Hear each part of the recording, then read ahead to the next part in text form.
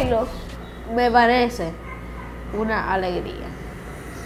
Me hace feliz bailar. Y también lloro porque realmente me gusta el ballet.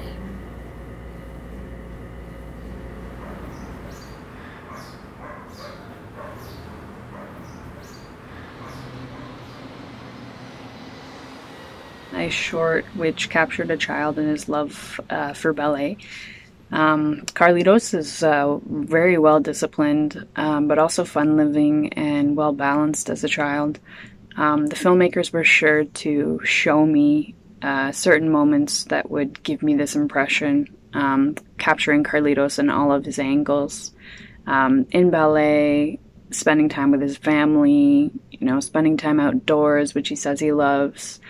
You know, moments of extreme discipline and then moments of fun-loving freedom. So, also the interview captured some sacrifices that he makes for his love of dance and the reasons why he does it. So I think overall, Carlitos as a person is actually very wise for his age. He has it all figured out for the meantime anyways. All around just a sound production. One thing I love so much is how much he loved to dance. It always warms my heart, especially when I see like children with such a deep passion for something, because I feel like from young, if you have a passion for something, it is very likely to stay that way throughout your like entire adulthood and just like growing, you know. So I really like that, and I loved how supportive his family was of him. And how, like, you can tell that, like, it probably wasn't the easiest route for him to take. But, like, his passion and determination to be a dancer and to continue dancing was just, like, fantastic to see. A love note to dance. Thought the filmmaker really was able to get that message across of Carlitos' love for this art form and the sacrifices that he needs to make in order to achieve that, but how he gets so much more out of dance than he puts in, and thought they just did a really nice job in telling that story and did a nice job of kind of making it a full journey for this boy. I love the flashbacks of the early video of him when he was a young child, already showing promise, and now he basically narrates it and tells us about how much it demands of him, but how much he loves it. And he is obviously very, very talented, and I'm happy to see him given the opportunity in Cuba, and I'm happy to see that his parents are very supportive of his love for dance.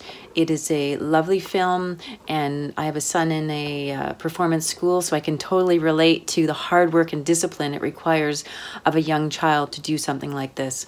Well done, very interesting. I was thoroughly impressed. This is a really talented young person, and I think this little piece here does a good job at sort of letting us in a little bit, see what they're like, and yeah, just a nice little snapshot worth checking out. I think this Cuban kid is such an inspiration on both having a call and a passion and following your dreams.